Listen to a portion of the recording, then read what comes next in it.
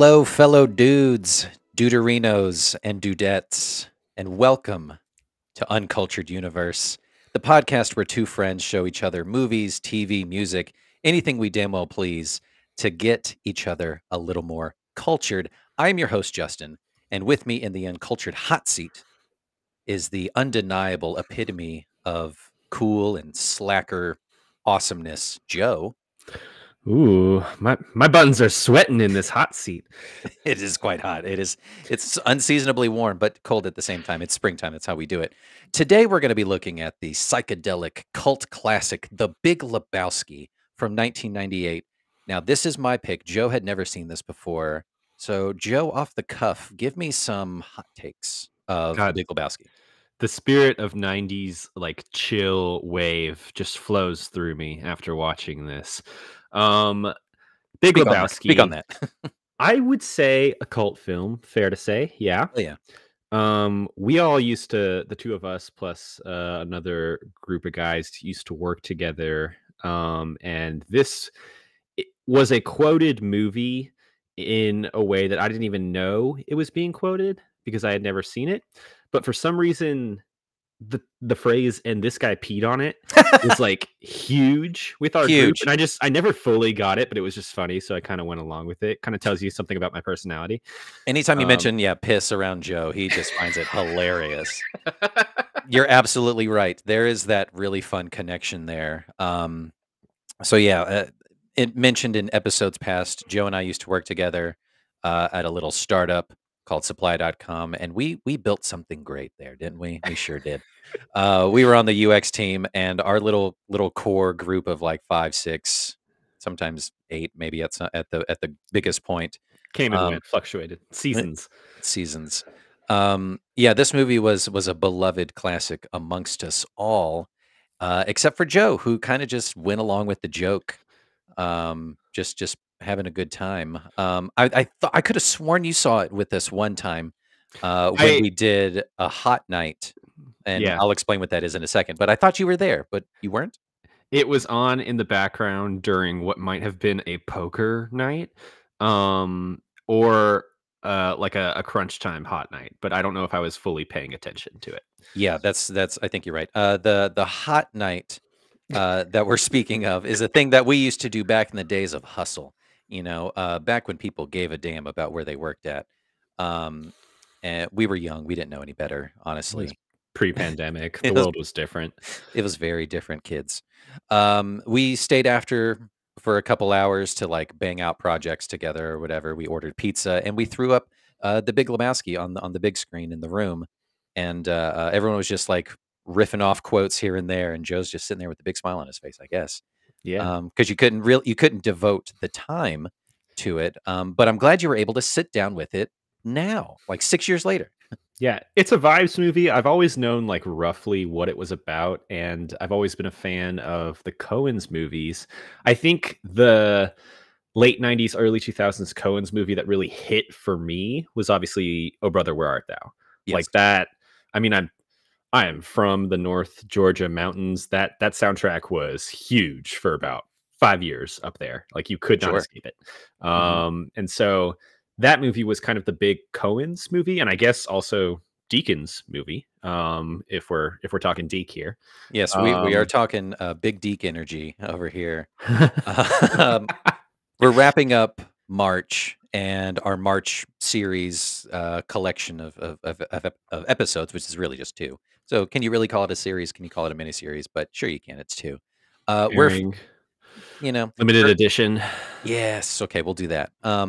Our limited edition episodes for March have been looking at the cinematographer patriarch, the badass of badasses, Roger Deakins, and we started the month with Joe's pick, 1917, which could not be any more different I was than gonna this. say, like, boy, did we pick a spectrum here. Heavy on the spectrum on the left and the right side of beautiful, y- you know, um, heady war topics, graphic, and then to like this weird stoner mystery Mm, crime scene or just crime syndicate sort of stoner movie. and they're so vastly different. But we'll get into the technical aspects of it. Yeah, I have We'll get a into section in my notes that's just called Deakins, so I've got some points. a whole Deke section. Can't wait to dig into the Deke there. But first, yeah, before we go any further, let's just look at a quick little trailer here, just to capture the vibes. Here we go.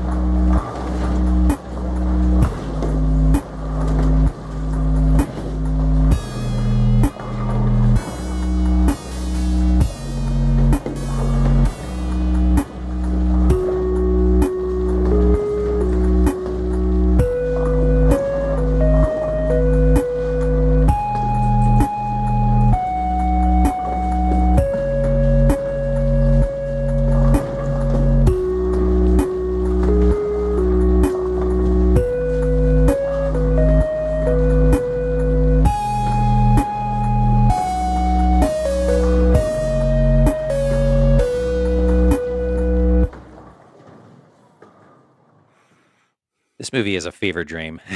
Justin, It's did you create a lo-fi version of what is it, Creedence Clearwater Revival? absolutely, I did. That's incredible. I tried. Okay, so just real quick tangent. I was gonna do like the acoustic guitar and the slide guitar and the drum, and I was gonna do the whole thing. And I was Perfect. like, I Perfect. can't do it. No. But we Let the laziness flow through you this episode. and I think in modern times the dude would love fucking lo-fi tracks and playlists. Like I've been super into lo-fi like Zelda and Disney stuff, and that's what we play around the house a lot of the time throughout the day. So it just struck my brain. I was like, you know what? I'm just gonna make a lo-fi "Looking Out My Back Door" by CCR, and it I rules. I have like such a clear analog to the who the dude is in modern times these days, or like just in pop culture, that I am so excited to talk about. Because like there's some ways that they are so alike and some ways that they are so different. But we'll get into Great. I have a couple guesses, but we'll get there. it. Cool. Yeah. So this movie, directed by Joel Cohen, written by the Cohen brothers, Joel and Ethan. Of course, cinematography by Sir Roger Deakins. Mhm. Released March 6th, 1998. Joe, you were but 4, That was 4, yeah. a babe of 4. Saw Uh, this in theaters 8 times. you couldn't stop. Yeah, you're spending your allowance left and right. Starring Jeff Bridges, John Goodman, Julianne Moore, Steve Buscemi, David Huddleston, and John Turturro. Um, a budget of $15 million, and they recouped about 3 times that at the box office, 47.4 million. And that kind of goes back to the point you were saying of cult status and how that kind of flies in the face of it. But we'll talk about that a little bit later. Couple little fun facts here. Robert Duvall, Sir Anthony Hopkins, Gene Hackman, John Nicholson, and Tommy Lee Jones were all considered for the role of the Big Lebowski. Oh, I was gonna say like the Jeff Bridges role, like no way. No, no, no, no, no, no, no. The Big No, Lebowski role. that makes so much sense. Yeah. Yeah, they're all older gentlemen. But a couple things like Anthony Hopkins, namely, turned it down because he's like, I don't want to play an American. Get out of here. Throw the script out the window. I don't want I don't want to go on a plane. that. Yeah. Charlize Theron was considered for the Bunny Lebowski role before it was given Okay. to Tara Reid. Um, Dynamite side character for Yeah. all of 30 seconds that she She's showed pretty up. great in one scene, yeah. Hilarious. And then, lest we forget, our dearly departed Philip Seymour Hoffman was Oh, in this flick as well. So he's so good he's at such playing a those dork, characters. such a cringy nerd, but is so great. Um, yeah. So let's just go ahead and just uh, uh, lay the groundwork here. What did you think? What did you know going into this, and what were your expectations? And then what did you ultimately take away from it? I Rolling credits. I think of this as a cult film. I had always known about the Big Lebowski, and in my mind, it was kind of like a Seinfeld type thing, where it's famously just like about nothing, and it's about just like not necessarily like the stoner culture of the '90s, but like maybe like a um the identity crisis of the 90s, right? So Sure. I knew it was kind of like about this like kind of in between period, and these people kind of caught in this period. And Yeah. it's a comedy, it's a Coen's film, so there's naturally going to be like some befuddled criminals in the mix. There's going to be criminal hijinks Oh yeah. that ultimately don't really lead anywhere. Um, Yeah. This movie is incredibly hijinky. yeah, yeah. So I knew that vibe. I didn't realize like how many like moments in the film that I would just genuinely laugh out loud. Like I wasn't expecting. There's a scene where uh Jeff Bridges Lebowski is listening to the porn producer taking notes on a phone call, and then the Mhm. porn producer like goes out of the room and he goes over to like figure out what he was writing on his notepad, and he scratches over it to trace it, and it's just like a picture of a dude with an erection. And he's just like staring at it like, what the hell? And then he hears him coming and he like runs back and he just like, yeah, very cool. Hilarious scene. Love that. It's yeah, I found it to be like a funny, endearing kind of almost like a clash of classes in a way. Like there's zaniness in like the weird like lower class slacker area that they are in with this like this bowling team who are just obsessed with bowling and their own little world, and Yeah. just like want to do that in Vietnam. And then they get caught up in these machinations of these like uber rich people who are also like equally zany and ultimately like have stupid pointless lives. Yes. And so they there's a lot of showing the differences between classes there, but also the same in terms of like it's the 90s, none of this makes sense. I mean, it still plays true. Aside from like some of the technology standpoints, like you could make this movie, show this movie today, and it would still hit because there's Mhm. still a lot of those, like you said, like the class things and just like structure versus unstructure. You know, slacker versus like traditional or whatever of like hardworking people, and just like upending all of that kind of stuff of just being this weird meandering story, Yeah, which I'm I am very curious to see how you do with trying to succinctly in 1 minute to give a plot description because this movie is so fucking all over the place. yeah, I'm just gonna have to do high level. Maybe I'll start at the start, skip to the end, and then just kind of try to meet in between. I don't know.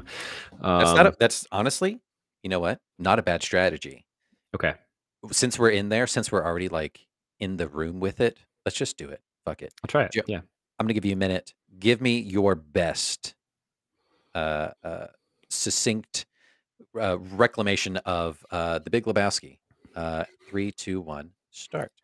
All right, so Jeff Bridges plays Jeffrey Lebowski. He's kind of like a stoner slacker in California, right? His best friends are John Goodman and Steve Buscemi. They're on this like bowling team, and they just kind of like philosophically slack off and talk about bowling. Jeff Bridges kind of gets involved in this conspiracy with this like rich guy's missing wife because the rich guy has the same name as him, and so the people who supposedly kidnapped his wife attack Bridges. And so the rich guy ultimately hires Bridges to figure out like the money swap to get his wife back. But then it keeps on spiraling out of control. There's more people who are introduced. The rich guy's daughter, played by Julianne Moore, comes into play and like sleeps with Bridges to get pregnant. And it ultimately comes down to Sam Elliott kind of like laying things straight as the narrator, and Bridges, Goodman, and Buscemi get into a fight with some nihilists. Buscemi dies, and Bridges and Goodman kind of just end up back where they were. That's you know what? It's I think I hit some stuff there. you hit it there. Like all the whole movie takes the over the course of like a few days, right? I got to the nihilist way too late. The fucking nihilist. There's like It's 3 seconds left. it's such a fun like 7-layer dip of a movie that things just keep getting introduced because like the beginning kind of idea of the plot of like mistaken identity, and you're like, Hmm. okay, this is kind of what that's going to be. I can kind of see, but then they Which keep throwing things left and right. I did like that it was all. It's very much just like a an exercise in like bigger and bigger dominoes, because it all starts with like, oh, one of the thugs pees on his rug, and so that leads to him going to the rich Lebowski, the Big Lebowski titular, and asking for money for the rug. The Big Lebowski then ends up like hiring him as kind of like a nobody to figure out this like money drop off. The money drop off leads to John Goodman's character coming in with crazy conspiracy theories and plans for like stealing the money on their own. Like John Goodman in this, like I'm sure it's been said a million times before. This man does not have an Oscar nomination to his name. He should have an award for He this. fucking Like should. he is so incredibly good in this, and he's psychotic and like dangerous, but also endearing. And I just want to watch him the Yeah. entire time. John Goodman is the embodiment of like loose cannon Mm-hmm. character Mm-hmm.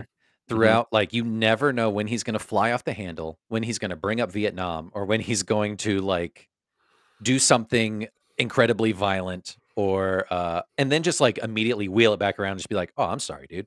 You Yeah, know? someone we all know who's just like obsessed with three things to a degree that's like worrying Mhm. and has like incredible mood swings and has like the confidence of someone who can pull things off when he never really can, but he can also this movie is so much about people talking themselves out of situations that they've landed in, Mhm. and just like through sheer vocabulary, convincing people to do things or to take their side on things. Yeah, this movie waxes poetic a little bit, but like you said, like, it's on a very low barrier to entry slacker level of just be like, "No, dude, that guy fucking pissed on your rug. You need to go get your fucking money back. Shut the fuck up, Johnny, and just go back to it." And it's so lived in, and I think part of that is, case in part due to, Roger Deakins' input as cinematographer.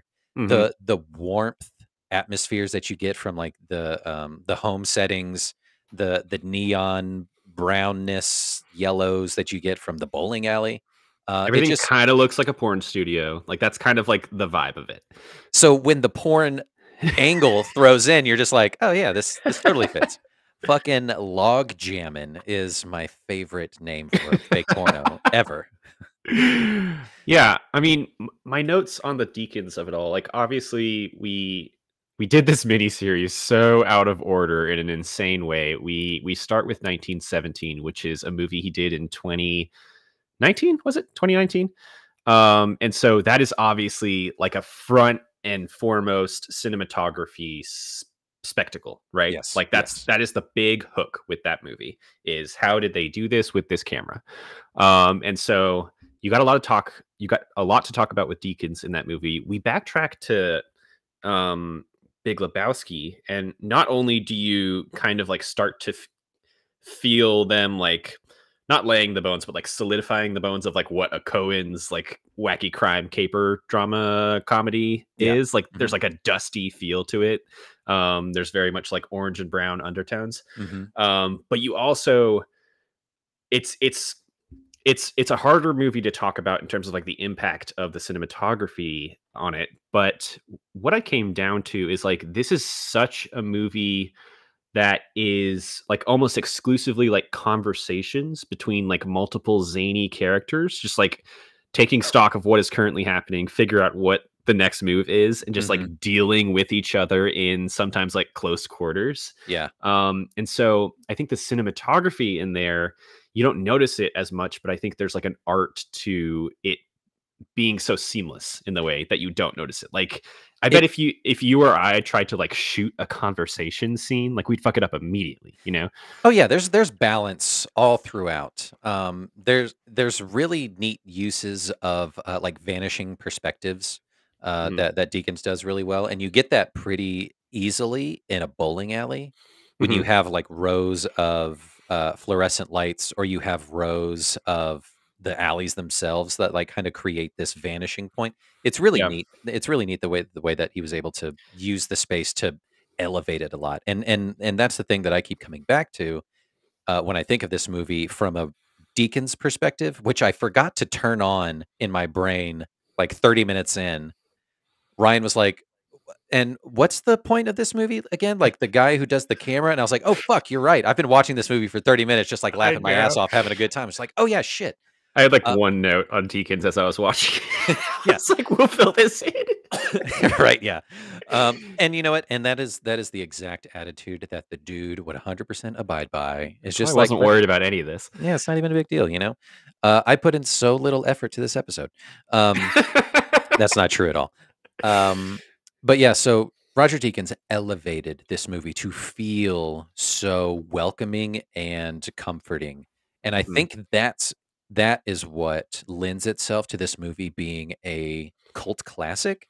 Because even though it didn't follow the traditional trajectory of, like having a modest budget and like utterly failing at the box office, and then like several years in between, and then it kind of finds its steam on home video.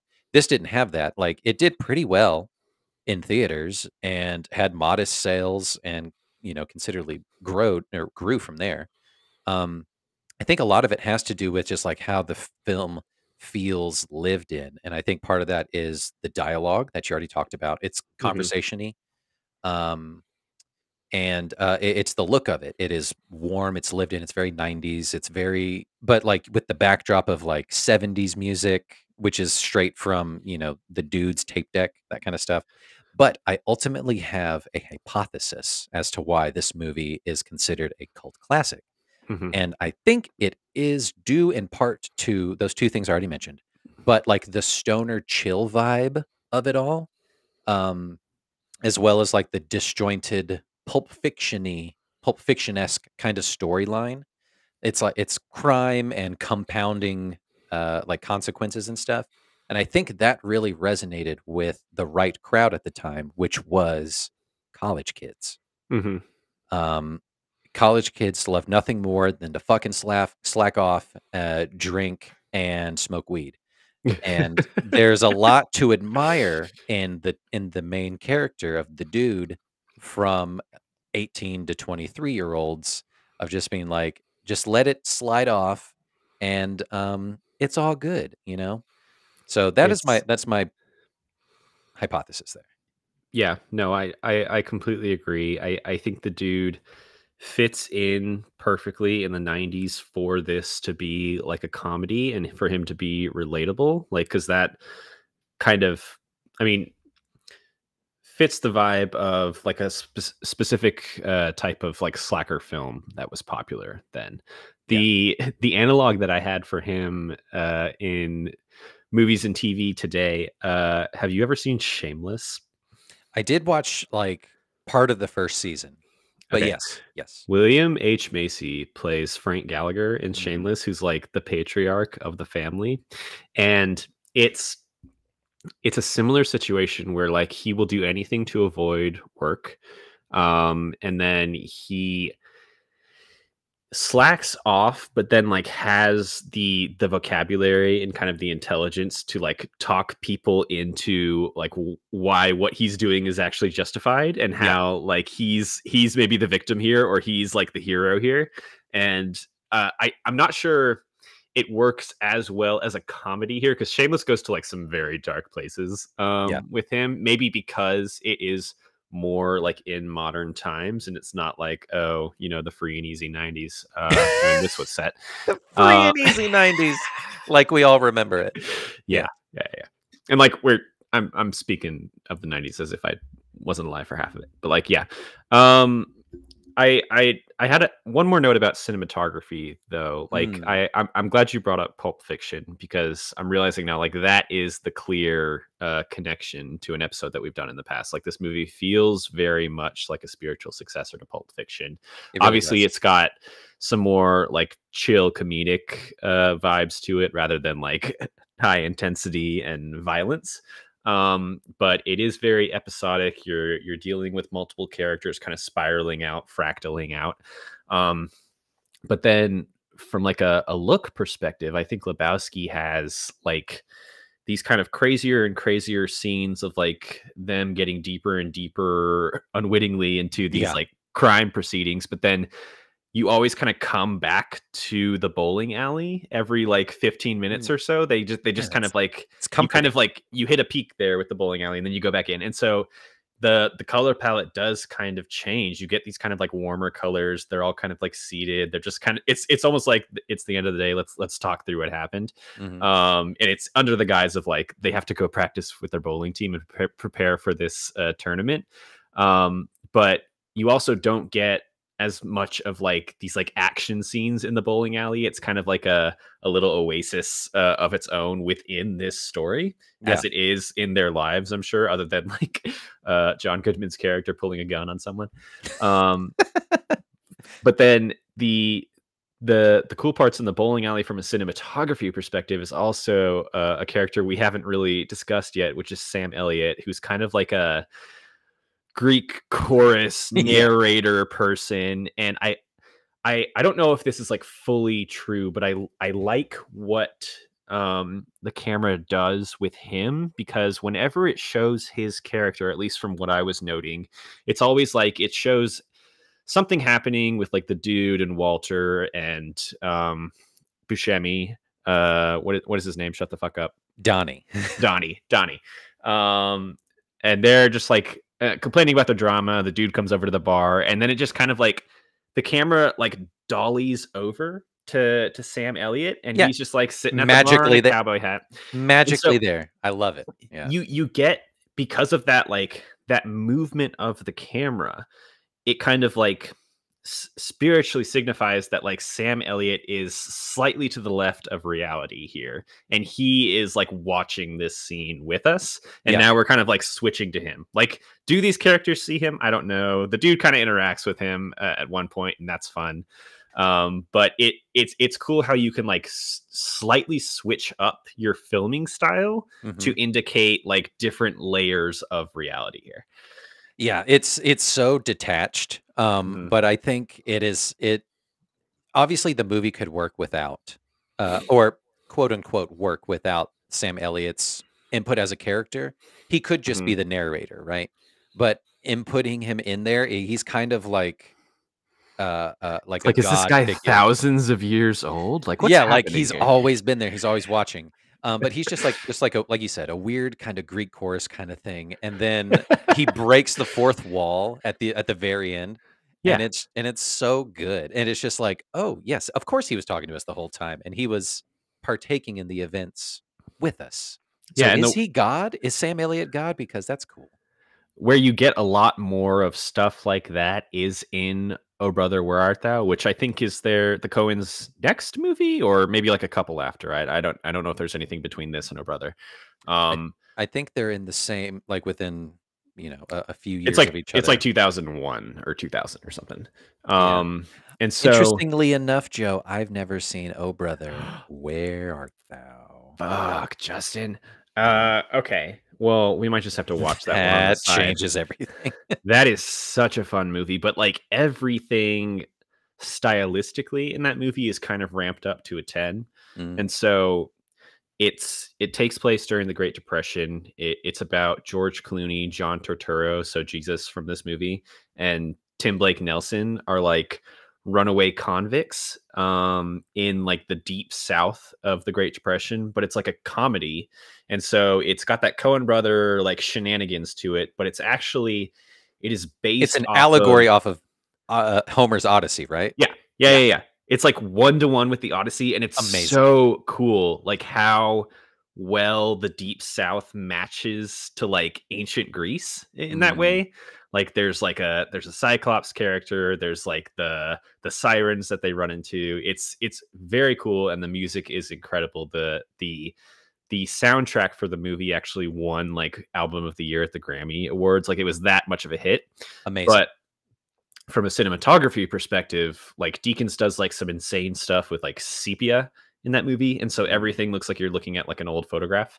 That's cool. It is very cool. Yeah, You should check that we'll circle back and we'll do a Cohen's Deacons, combo thing, and we'll do Oh Brother, Where Art Thou? And we mentioned this before, Inside Llewyn Davis is one you haven't seen, which I haven't seen, but I which have. also is like a crazy looking movie. Yeah, But and it also has John Goodman in it as well. So that could be interesting to come back to. God, Um, Goodman's so great. he's so good. I mean, give that guy, the shrift he needs. It's so Um, good. couple other things on like the cult status of this movie. Uh, a thing about it is this movie gains more from frequent rewatches. This Mhm. movie is so easily rewatchable. It's something you can just throw on. And, if you're working with a good group of guys and you just throw it in the background and it's on and it's just fun. Um, the dude is such like a charming character. He's an underdog through and through, and but like his demeanor and his outlook on life is something that's like honestly kind of you know uh um admirable, right? Of like I need to get what's due to me. He fights for justice and for things that are right, and but like he doesn't sweat the small stuff. I don't know. He's the dude. You know? Yeah, I mean, he seems like the mascot for some movement. Yes, like he is very much like the spirit of a certain vibe that people want to have. Yeah. Um, And it's something I think is great. I think is fun. Don't take life too seriously, but like when someone tries to fuck you over, you get what's due and what's owed to you.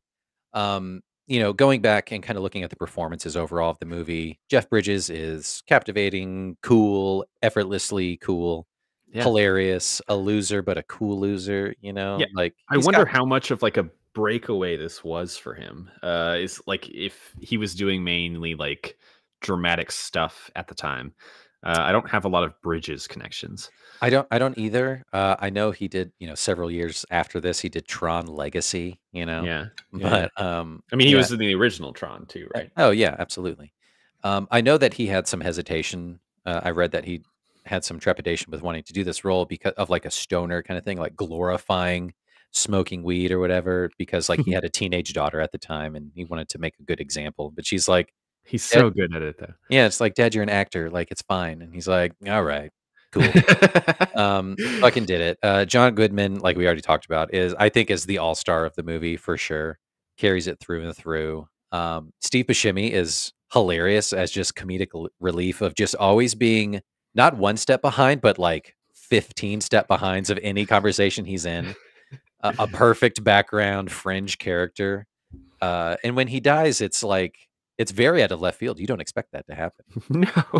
from a heart attack. It's such a Cohen left something from left field that you don't expect.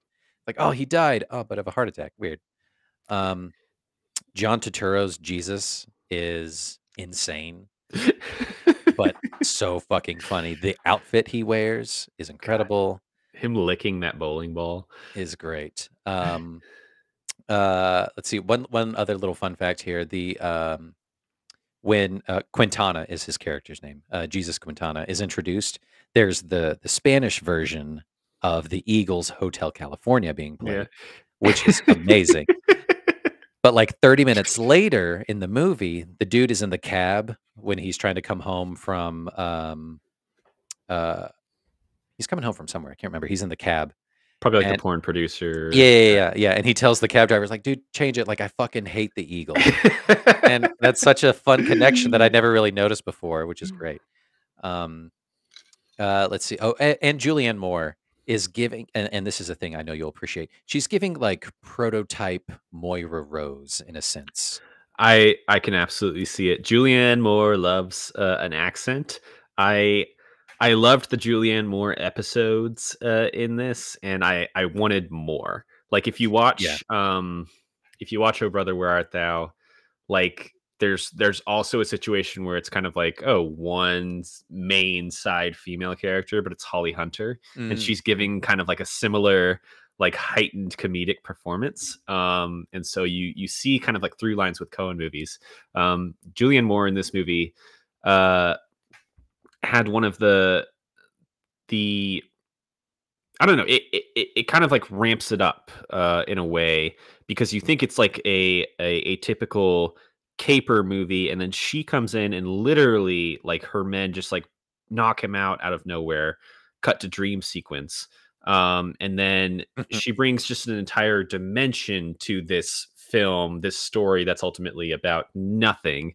But she's a very interesting complication here, and she's just like very fun to look at and listen to. She's doing an insane accent, like you were Yeah. saying, Moira Rose. Her scene with David Thewlis, by the way, Yeah. I know. so funny in terms of like, again, like it just, there's such a vibe in this film of like these people need like some real stuff to do. They're all kind of just like bored and like fucking around and just finding stuff to like fill the time, Yeah. even if it's like on a rich person, like high level, like let's fuck with the plebeians versus like Let's just let's go just bowling. talk at a bowling alley, right? Yeah. And so Julianne Moore comes in and she's like this like art collector who also wants to use Lebowski, but maybe establish a remote romantic connection with Lebowski. Her dad is Big Lebowski. She's bringing in more information. She's kind of like playing a bit on the femme fatale because she looks slightly insane. She's got this insane bob haircut. Uh, Yeah, it's their great. conversation goes from like 50s femme fatale to like her on the phone speaking Spanish and like immediately going into this like crazy heightened performance with her and Thulis. Yeah, on the phone. Um That's so good. I did love that. I don't know. You I guess you're kind of like seeing these characters from Lebowski's perspective and how weird and just like arch they all are. Like Yeah. from Philip Seymour Hoffman, who I love how Philip Seymour Hoffman, who plays like the assistant of the Big Lebowski, kind of like is down with the dude and like he calls him The dude the whole dude, yeah, time. I know. I They're love it. kind of friends toward the end of it, even though Yeah. he's like a little bit of like a lame cuck guy. Yeah. 100%, yeah. He's great, yeah, I love his performance so much. Everybody, like, really leans into the wacky, because this movie is so wacky, like, like, I couldn't imagine being on set or reading the script even of just be like, "So what is this movie's about? So what is my character? I'm Yeah. an art collector and I'm connected to the main character in this one. What is okay? And I'm ultimately trying to get pregnant with this guy because why? And that's such another left field thing that you do not expect. Hmm. Like they sleep together and she's just like, "Yeah, I want a child, but I don't want you to be around." Like she's in a whole other movie. She is. Um Everyone is playing their own movie and it is great. Um uh where I just heard where the chink the little jingle. oh, you Um want to do a little cocktail moment? Let's do this. I can only imagine and really hope that we did the same thing. I think we did the exact same We thing. did Yeah. the exact same thing. You have to. I thought I was gonna like church it up and do something different and be like a little clever with it. Maybe I I was was a gonna do little like clever with mine. maybe I was gonna do like a coffee foam or like a riff on vodka or swap out vodka. But no, I just went straight middle of the road and measured with my heart and did just like a straight up white Russian 2 parts vodka, 1 part Kahlua, and a splash of cream or whatever you have, whatever you can find, honestly, because that's what Hmm. the dude does. And, Yeah. a White Russian fucking rules. It's so Just good. the way that he can immediately find a glass cup and a Kahlua in any given room and just like make that drink while the action is happening to the point where you don't even notice it. He's Yeah. always just like has a white Russian in his hands. Mhm. Incredible. I, of course, also did a white Russian, but let me talk to you about the way I went about this. So Hit me with I'm it. calling this a Kahlua car bomb because a running motif throughout the movie is the dude's car getting just like pummeled Progressively worse and more and worse. more Yeah. until it ends up completely on fire. So what this is 5 parts vodka, 3 parts Kahlua. Check me on those proportions there. 5 Um, 5 parts. it's been a long weekend. You couldn't l Um, you couldn't, like, further reduce the fraction. no, no. 2 parts cream, but I'm dropping the cream in like a shot glass. So Okay. that's where the car bomb comes in, and then top it up with ice and stir. Is that what's on the side there? Is that a fig? What is that? Um, A I date? Is that a Minjul date? A I date? I was walking on the Atlanta Beltline today, and I bought several packets of Samoa Girl Scout cookies from a troop, and it just seemed like a good garnish here. So It really is. Support your local Girl Scouts, yeah, folks. Yeah, they were It's nice. incredible. That's a good cookie to go with this one. A Samoa is 100% the right cookie for Mhm. this beveragino. Mhm. Um, Mhm. couple other things, and we can start wrapping up here. Talk about the soundtrack for a second. The soundtrack is great. It is 70s stoner energy. It's like a look straight inside the dude's head or his tape deck Mhm. or his house or his little Walkman or whatever. Um, I forgot the name of the term, but there's a filmographic term or whatever. The music that's heard throughout the film as like the soundtrack is also heard in scenes throughout. It's so diegetic Diegetic, music that's it. is Yeah, yeah, like in the scene, and then non-diegetic is like a soundtrack or a score. Yeah. yeah, yeah, yeah, yeah. So this is diegetic in that sense, where like the the song that's playing over the credits, you hear it later in someone's car, right? Uh-huh. Or it's on his Walkman or something like that. Super cool. Love it. Has a great feel to it. Like in the late 90s, early 2000s, there was kind of a resurgence musically to kind of go back and appreciate music from 2 decades prior to the 70s. A lot of bands came out and started doing that kind of style thing. um, I think this played a big part in that, or was just riding the wave. um, a couple other fun facts here: the character of the dude was inspired by real people that the Coens knew. It's like an Mhm. amalgamation of real people.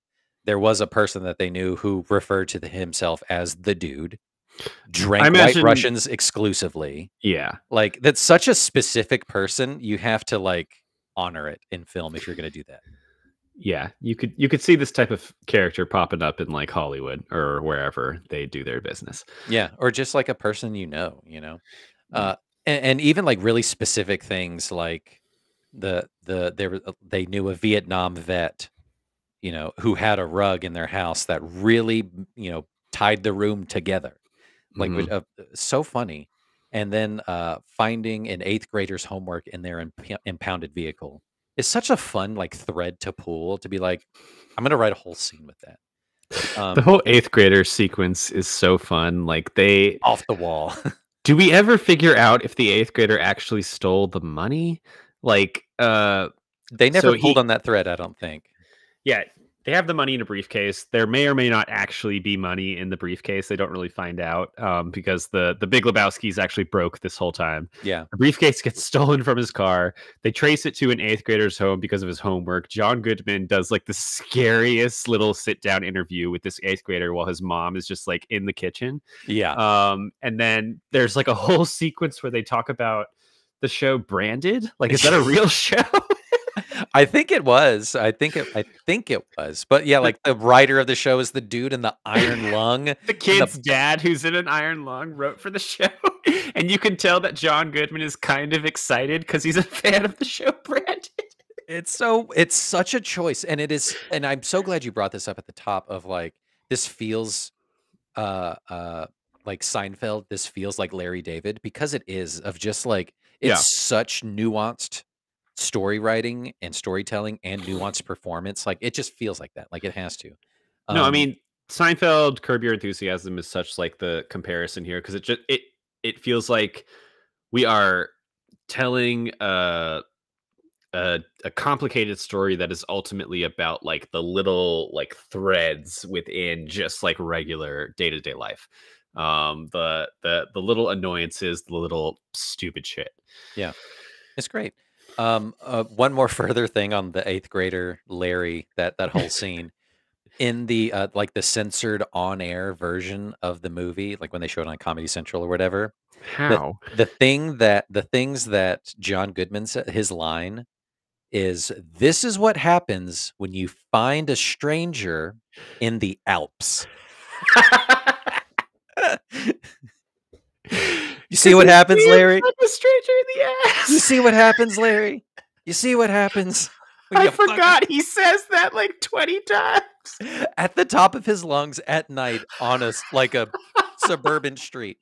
Hilarious. God, Goodman's line readings. I just want to look down a list of them. There, I wrote down like one or two. Like Smokey, this is not Nom. This is bowling. There are rules. Right before he pulls out a gun. And I'm realizing like a lot of my favorite quotes from this movie that I wrote down are John Goodman's. So there's that one. You see what happens, Larry.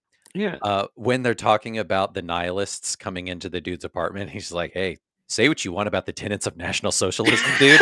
At least it's a fucking ethos." Like, Like the second they get out of the bowling alley, he's kind of like nice and protective of Donnie. Like when they confront the nihilists, who are total side characters here, we don't even have to get into them. But like these nihilists come, and he's like, Donnie, they're nihilists, they're cowards. Don't worry about them. And yeah, they have like swords. I know. That fight is such a good fight. Let's see the whole thing about uh, um, John Goodman's character being Jewish, Hmm. but like not really because it's his ex-wife that he converted for in the beginning, and the whole thing like he doesn't roll on Shabbos. Um, Fucking hilarious. I love that. And like you already mentioned, and this guy peed on it is such a great like throwaway thing to pepper into your conversations. If you ever find yourself in a social setting and you're trying to disengage from one group and engage another one, Hmm. you kind of skirt along the outsides and you kind of listen, you nod along, and you wait for the punchline of someone to kind of say the end of their story, and then you throw in, and this guy peed on it. Guaranteed laugh. You're in. Try it today at your next family function. Yeah. Guaranteed for a laugh. Um, Instagram message us how that goes. yes, I want to know. Or do it live. Like slide your phone in your pocket and hit live and tag us. That'd be great. Yeah. Couple other fun facts here. A lot of the dude's clothes and shoes were actually Jeff Bridges' own clothing, which I hope he dresses like that all the time. That's cool. Even though he is on this bowling league with John Goodman and Steve Buscemi, you never actually see the dude bowl. You never see him throw a ball, which Yep. is great and interesting. Makes Here's sense. a here's a great connection to 1917. The final scene is a 2.5 minute single take, culminating with that real strike that happens I from a did pro think of bowler. that. I Yeah. was like, how many? Because like that's so intentional that they're kind of like getting a little cocky there. I was like, how many takes did that actually take of Sam Elliott doing his monologue, and then someone has to roll a strike? Like, I don't know how many takes it was, but it was a professional bowler, so chances are like minimal shots. where was 1998 CGI where Cohen was maybe like, we'll knock the other pin down in post? I don't know. I read somewhere that the Coens, at least in their earlier career, like in the 90s and early 2000s, weren't big on reshoots or Oh, multiple takes. They're just I believe vibes, it. just vibes, you know. I fully believe that this film was like it, like minimal CGI input, very much like in the moment filming. Mhm. Everyone is just vibing out on this set. Absolutely, yeah. Minimal effort, that kind of thing, and it fits the vibe of the movie, right? One last thing here, and we'll jump out to the end games. Circling back to the Roger Deakins, Sir Roger Deakins of it all, Hmm. the big Deak energy that we're talking about. Our Uh, miniseries namesake.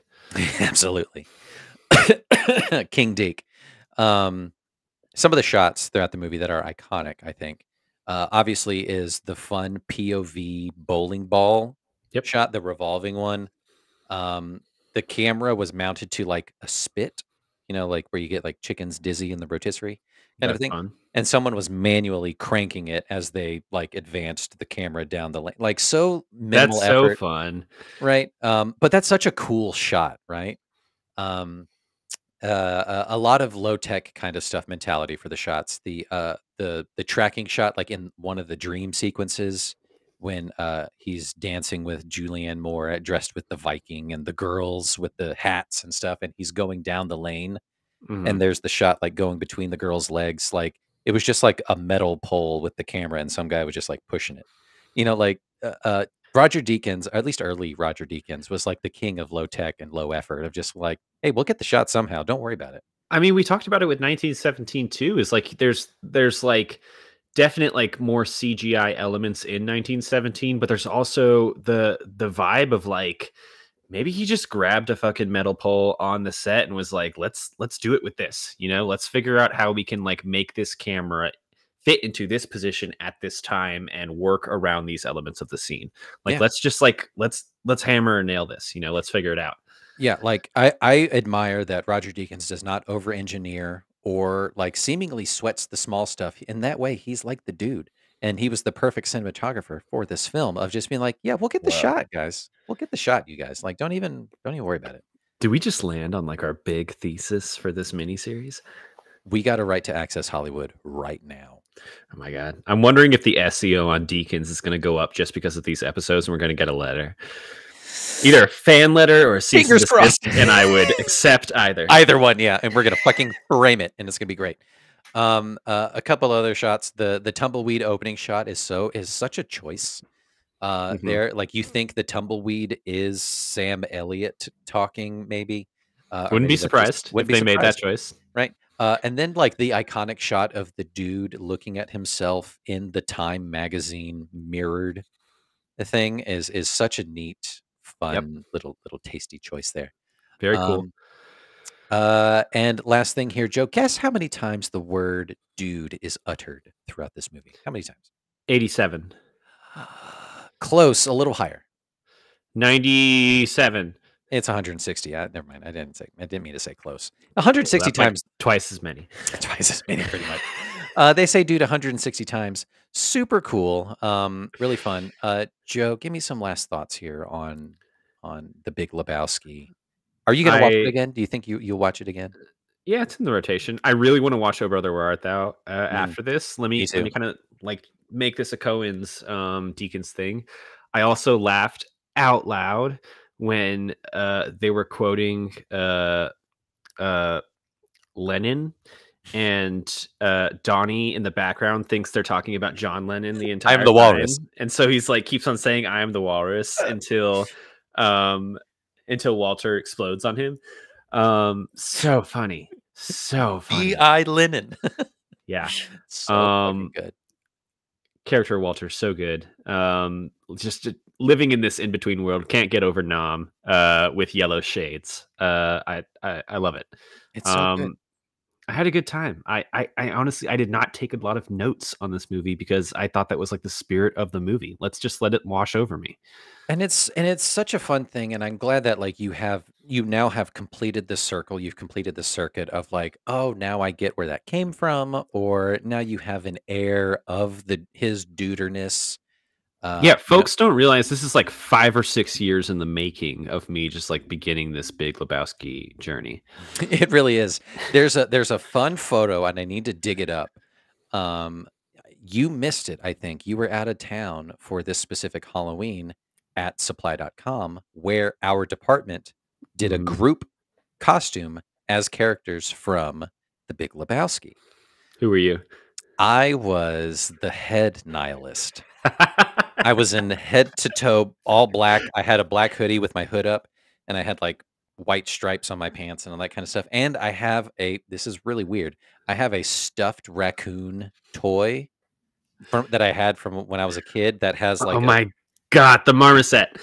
the marmot, yeah, and I had that, and I was, our friend Matt was Sam Elliott, our friend Carrie was the dude, fucking hilarious. God, it's all coming together for me now.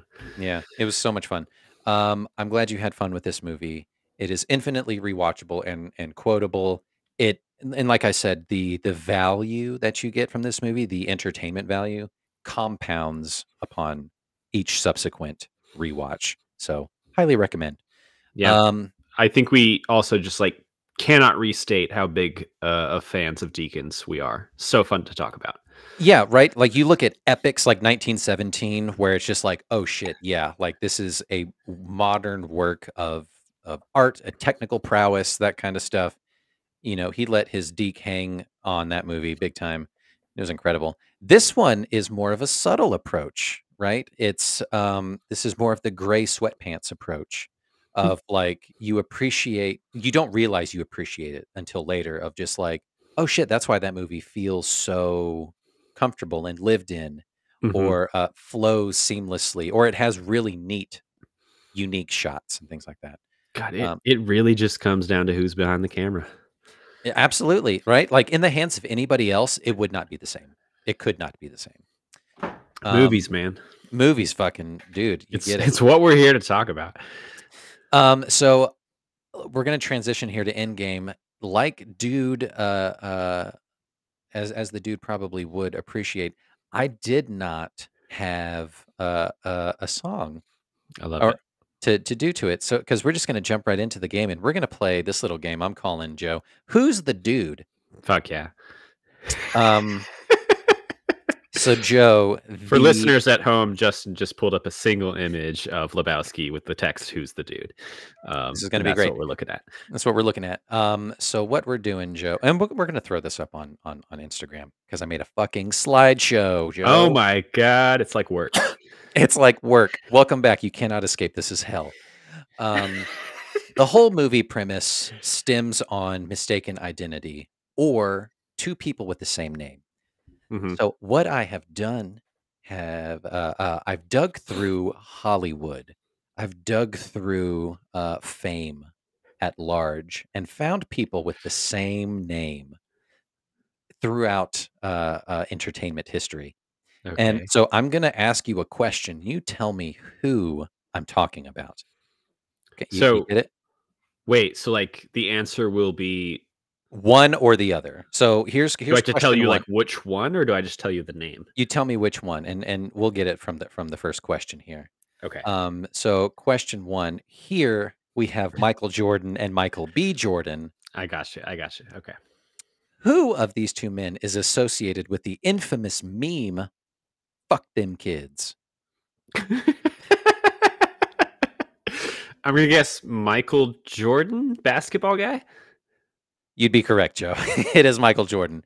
Love it. It was from he did not actually say that. It was from a viral YouTube video Uh-huh. where he had a bunch of like inner city kids or something like that, and they're like, if he can't sink three shots in a row or something like that from the throw line or from the 3-point line or whatever, if he can't sink three, everybody in the stadium gets free Air Jordans. He sunk three. Nobody went home with Jordans. What So an someone, asshole. what an asshole! Someone watched the video and said, "I'm gonna make a meme and it's just gonna say fuck them kids." Hilarious, Michael Jordan. Fucking Wow. legend. All right, question two. We have Jackie Gleason and Jack Gleason, Oh my uh, god. actors of the sort. Which actor famously gave up acting because they found acting less enjoyable than when they started? I'm gonna say Jack Gleason of Game of Thrones because he probably got more hate mail than anyone has ever gotten in the last 20 years.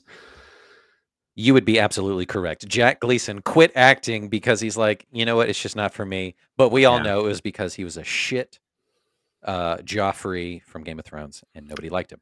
He was an excellent Joffrey, but no one liked the character. That's right. Um, question three, we have Gene Simmons and Gene Simmons. We have Gene Simmons from Kiss and Gene Simmons, the actress, who sought professional help for their alcohol addiction in 1986. This almost feels like a trick question, but I'm gonna say Gene Simmons from Kiss. Joe, you'd be wrong. Oh, it was a Yeah, trick it was a question. trick question. Gene Simmons actually has not partaken in alcohol, drugs, or anything of the sort throughout his career. Good for Gene Simmons. Good for him, you know? He seems Uh, like a good guy. he made a promise to his mom. I should not have assumed. Next question, we have Katy Perry and Kate Hudson. Katy Perry born Catherine Hudson. Fun fact. Sure. Um, who of these two is a natural blonde? Um, I guess Kate Hudson of Goldie Hawn because Goldie Hawn is also blonde. You'd be Shit. incorrect. Katy Perry is a natural blonde. What is other Kate Hudson? Brunette. No She's a brunette. way. No 100%. way. She's a brunette, dude. Send me the sources on that one. I'm sorry. The internet, dude. Just a simple lookup. Next question here. We have David Bowie, or otherwise known as he was born David Jones, and Davy Jones, the singer from the Monkees. You should have put a third here. That's like Bill Nye and Fred Fabian. I thought about it. That's pretty funny, actually. Which famous British musician had a cameo appearance on SpongeBob SquarePants? Oh, this this is absolutely David Bowie. I know this because like he turned down appearances on other shows, but he loved SpongeBob, and so he was on SpongeBob. You said David Bowie? David Bowie, yeah. You're wrong. It's Oh, actually you're going Davy to Jones. hell, Justin. He actually played himself on SpongeBob because it's a fun play on his name of Davy Jones Locker. Fun I little should thing have there. gotten that. You should have gotten that.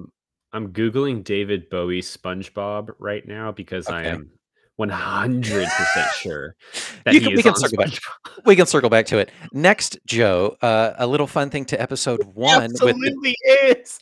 God damn it. Okay, I'll give you a point there. Sorry. Keep going. Oh, Shakespeare. Hold on. David Bowie was in an episode of SpongeBob SquarePants. Yeah. Google it. Wow, Buck. He plays one of like the kings of Atlantis or whatever.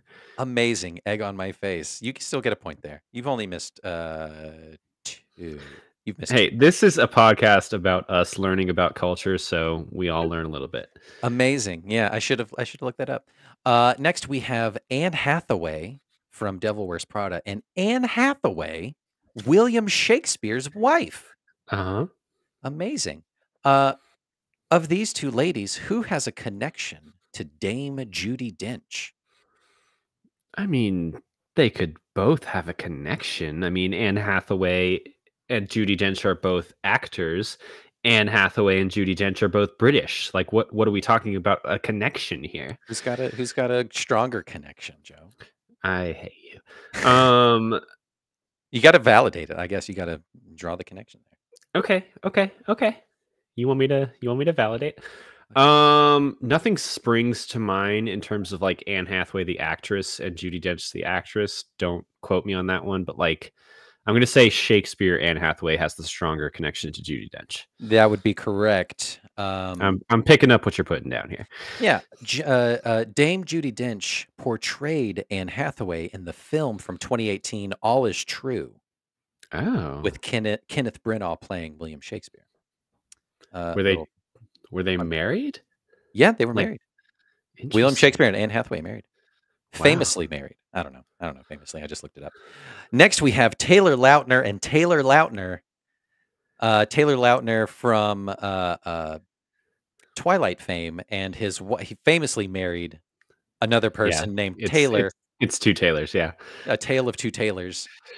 Of these two, who has more Instagram followers, Joe? Justin, what are we doing here right now? Like, what is this?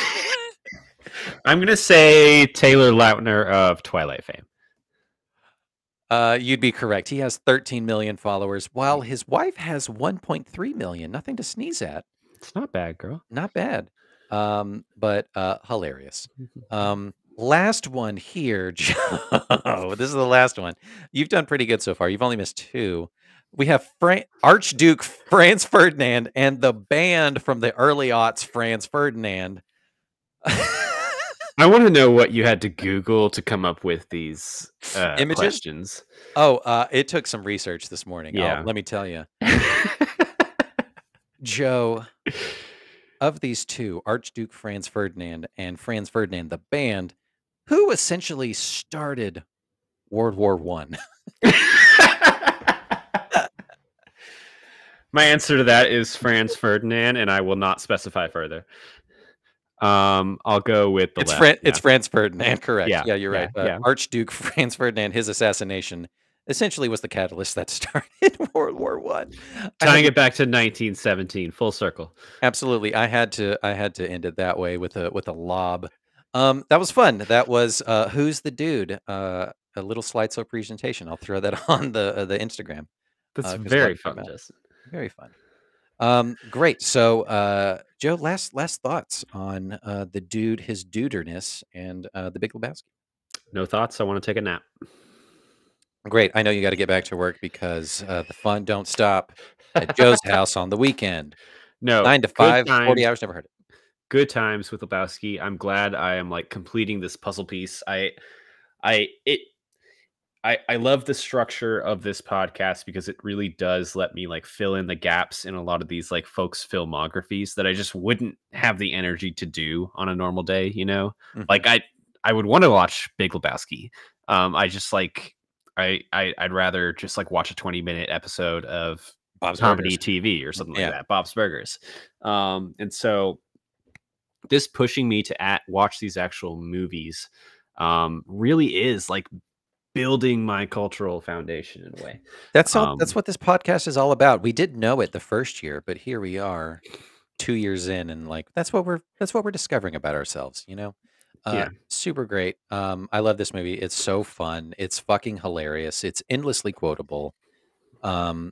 Another memory that I have from the work Halloween that you missed is our friend Matt, who portrayed Sam Elliott's character. He had Uh-huh. trouble all day with his fake mustache and the spirit gum sticking to his upper lip.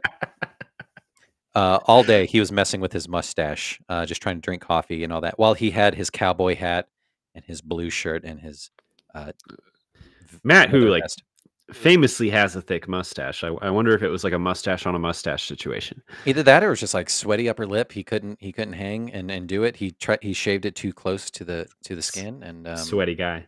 sweaty Wow. guy, famously, yeah, Matt Hobbs, famous of, at Puppy Songs on Check TikTok him and out. Instagram. Check them out. Uh, we're Make him friend follow. we're friends with cool viral people. You know, we got some clout. No big Yeah.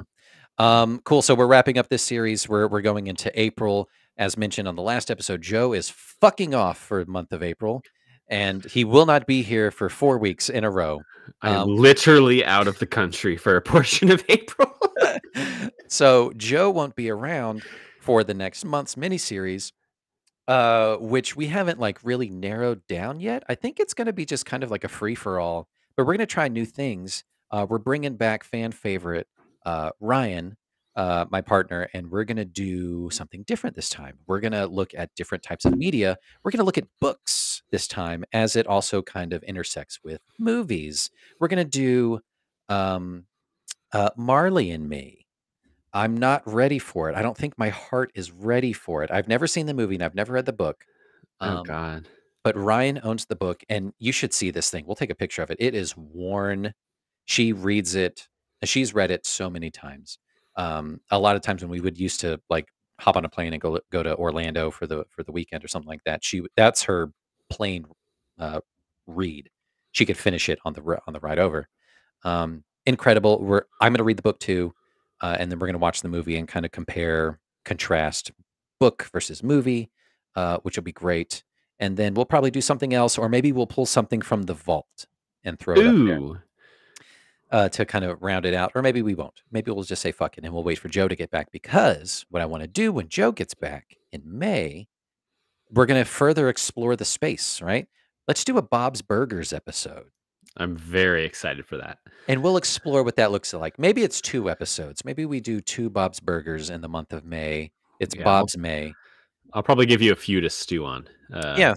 so we'll come back to that. So a lot of fun, exciting, different things happening in the couple weeks. I think I've kind of cracked on how we can do music, and talk about that without getting fucking shafted on YouTube and all that. But we'll be all right. No big deal. Anyway, catch us out, on all the social channels at Uncultured Universe on Instagram, TikTok, and the like, and wherever you get your pods casted at. Check us out there. And we'll catch you around the block. The dude abides. Bye.